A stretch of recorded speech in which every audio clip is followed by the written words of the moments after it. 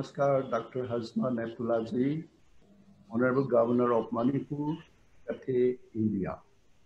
His Excellency Shri Saurabh Kumarji, Ambassador of India to Myanmar. His Excellency Shri Mei Chau Ong Ji, Ambassador of the Republic of the Union of Myanmar to India, Minglaba. Shri MP Bezbarwaji, Namaskar, Chairman Governing Council, Asian Conference, and other distinguished participants. I pay my respect and regard to all the participants. Today, the two major Asian riverine nations is confluence under Brahmaputra-Ayeyarwady conversations on Indo-Myanmar cooperation for vibrant and prosperous border. I'm extremely privileged to join this momentous event today and sharing some of my humble thought on the vibrant and prosperous zone in the Indo-Myanmar region. After decades of isolations, India's eastern neighbor, Myanmar is now perceived as a link to new capacity building of trade and commerce. The transformation of Look East policy into the much coveted Act East policy has also added to the significance of Myanmar in India's consideration of foreign policy. Over the years, India's policy towards Myanmar has been largely shaped by security and stability at the border, diffusing cross-border insurgents group and economic development of the northeastern states. Accordingly, Myanmar has extended all support of curbing insurgency and militancy on its border. Reciprocity of the Indian side on the Indian side is visible in supporting Myanmar to promote democratic values and rebuild its institutions along the socio-economic reforms. So far as India's interest in Myanmar is concerned, it is stepping up its development cooperations in the light of the Myanmar's continuing reform process. It is also rejuvenating its historical and cultural tie. Though sheer historical cultural linkages between India and Myanmar abound our mythologies and literature, and the influence that India has on its captivating land cannot be underestimated. Both India and Myanmar have agreed to start a cultural exchange program, CEP, with a wide range of activities introducing dance, music, yoga, thangta, martial art like Burmese tang, etc., to deepen the close bonds between the peoples of India and Myanmar, to foster and strengthen cultural relations and mutual understanding between India and other countries. Indian Council for Cultural Relations was established in 1950-51, and many cultural exchange programs have been organizing between India and Myanmar for the last many decades, and keeping effort to leverage on soft power diplomacy and fostering deeper economic and business link. For boosting its engagement with Myanmar, India has kept its focus on development assistance, supporting through grant-in-aid, line of credit, training programs, and provision for expert knowledge and capacity building initiatives. The High Impact Community Development Project and the Border Area Development Project have been crucial in reaching out to the states in the border region of Myanmar and boosting the people-to-people contact. In its recent effort under India-Myanmar Friendship Project, India has handed over 250 prefabricated houses in the Rakhine state for the rehabilitations of refugees after their return. It is already mentioned by our Honorable Ambassador to Burma. According to our Prime Minister, I quote, "The extent and depth of the India-Myanmar relationship is visible in the robust development cooperation partnership, which has a strong people-first philosophy. India stands ready to enhance our development partnership with Myanmar and do so as per the priorities of the Myanmar government," unquote.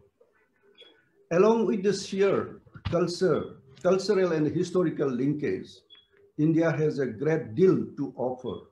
Religion, spiritualism, and film industry in the form of Buddhism, yoga, and Bollywood have been the strength of India's soft power diplomacy, and it has been a connecting ground with Myanmar for centuries. Therefore, it may be said that India is a neighbor which Myanmar cannot afford to ignore. There is also demand that India government should introduce international bus service linking Moreh with Mandalay. The bus service linking Moreh with Mandalay would not only just help the trader, but also bring in tourists from Myanmar to India. Nevertheless, the engagement with India in recent time in the economic field and the trade statistics have not been satisfactory. The two countries have also signed several bilateral investment promotion agreements facilitating their venture in each other country. As of April 2019, India's investment in Myanmar reached $767 million, ranking 11th in the lineup of foreign investors with 30 permitted enterprises. The range of area covered by Indian project includes roads, railway, telecom, power, energy, hydrocarbon, remote sensing, agriculture, industry, IT, healthcare services, and education.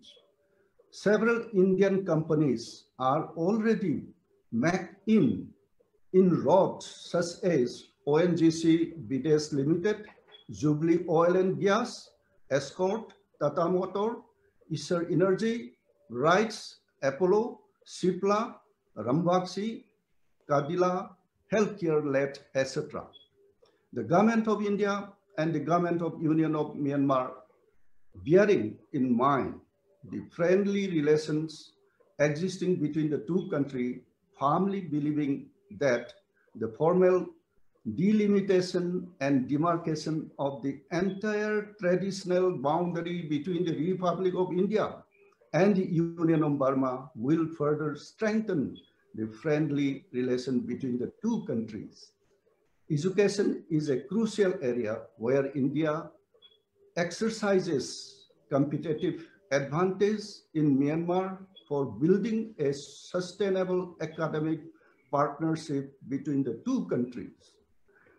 Myanmar attaches high priority to education and is calling to increase investment in this sector, enhancing strong academic link between institutions of India and Myanmar, and replicating best learning practices will help in human resource development and contribute to the social and economic transformation of the country.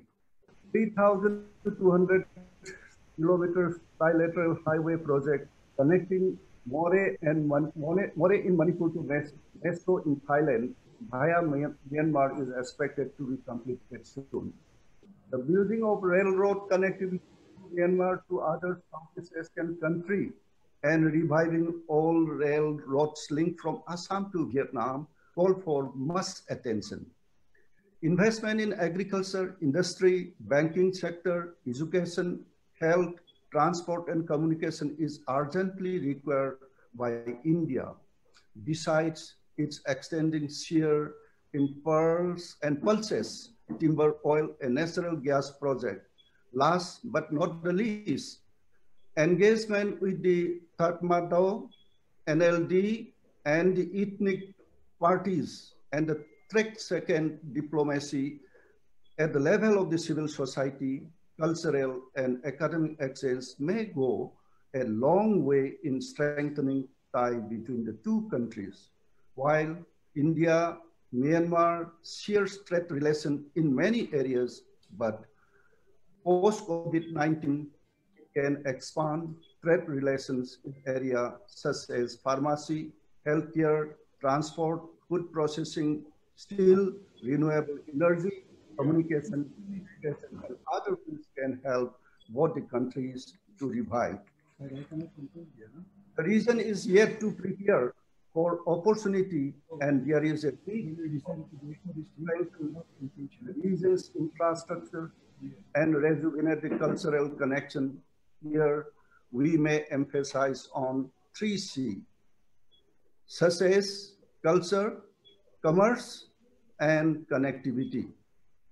Regime transformations and political development in Myanmar since the last few years have opened a new chapter in India-Myanmar relations. The traditional relations of friendship and cooperation between the two countries could be deepened and identified further to each other mutual benefit.